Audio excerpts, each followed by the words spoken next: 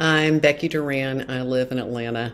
I'm a lifelong Republican, and I voted Republican my entire life. I've never deviated.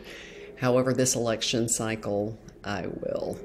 I'm not voting for policy. I'm not voting for who I like the best. I'm not even voting for probably what would be good for me personally. I am, however, strongly against President Trump, and the reason is simply that I just fear for my country, and I'm afraid that under him we will be irrevocably damaged. It sounds a little hyperbolic, and I've thought a lot about this and wondered why this is. Why am I having this response? Is it just because of his personality? Is it because of his tweets? Is it because of his casual cruelty or casual misogyny? Let's be real, he is. But it's actually for more than that. It's just that it's the big picture, and I'm kind of a big picture person, kind of like a lot of people at this point in life. Everything in life has a certain pattern. There's order, there's disorder, and there's reorder. Clearly, in 2020, we have been in a year of disorder. Well, actually, for the last 4 years, we have been in disorder. But 4 years is just too long. It's time to start reordering this country. Why is this disorder any different than any other kind of election cycle or any kind of presidential term? I thought about that too. I was very much against Obamacare. While I appreciated President Obama, I marched on Washington. I didn't like that. I don't like this big government intrusions. I don't like the culture wars. I don't like all of these things that conservative Republicans typically don't like. But what I don't like even more than that is the sheer disorder and chaos that the last 4 years have brought us.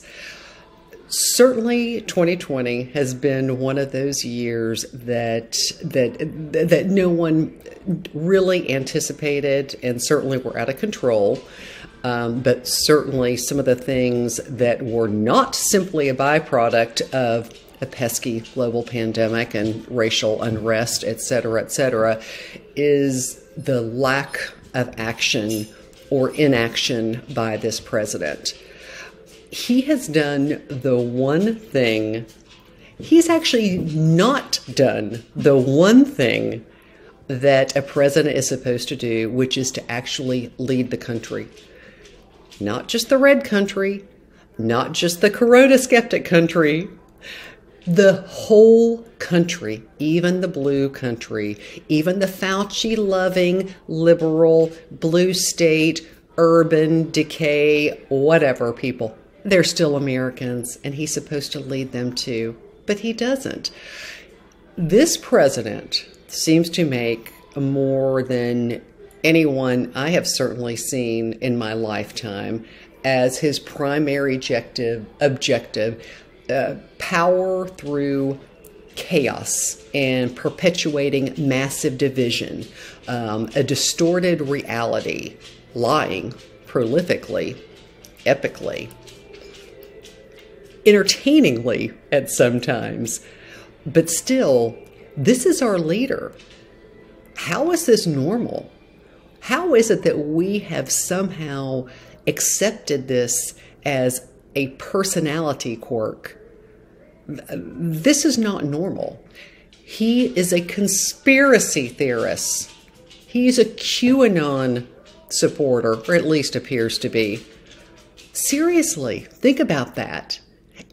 Any other time, we would be demanding daily mental acuity tests, and not just the woman, person, man, camera, TV kind, or whatever it was that he seemed to be so proud of.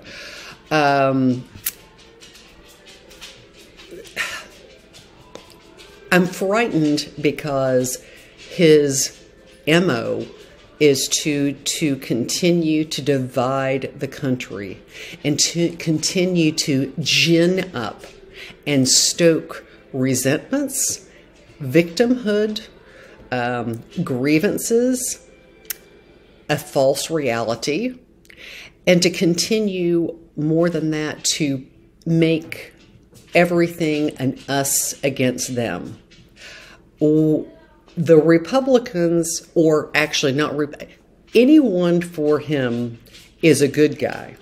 Anyone else is the enemy. Whether it's a dictator like Putin, who I guess is good now because he supports Trump, or an ally who is not good now like Angela Merkel. We probably really don't like her because she doesn't really like Trump. How is this going to work on the world stage? How does this work for foreign policy? It's no accident that, 500 plus national security officials, generals have all come out. Republicans have all come out supporting Joe Biden, essentially saying that President Trump is a threat to national security and the way that we do things. I listen to that. I read reviews on Amazon.com. If someone on Amazon, if everyone on Amazon who has bought this product gives it 1 star, then I'm not going to buy it. President Trump, everyone in his administration who has left, the national security people, the generals, they give him a 1-star review. Why would we buy this? This is a bad product. He's a bomb thrower. Our country is already in chaos. It's burning, figuratively and literally. He's a bomb thrower. Why do we want that? So, to summarize, our country is good. I think we just deserve better. But more than that, we need to get some order back. We are not doing great. We need to make America normal again. We need to make America sane again. We need to make America boring again. Joe Biden, check. Normal, check. Sane, check. Biden, kind.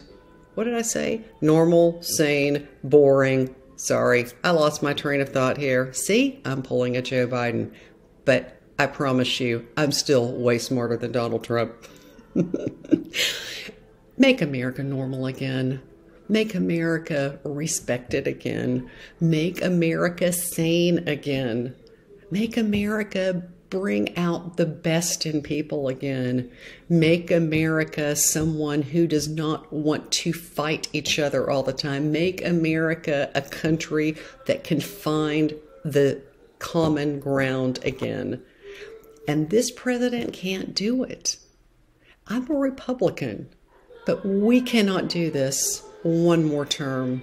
We have got to find some order to this disorder. We have got to reorder, and we have to do that in November.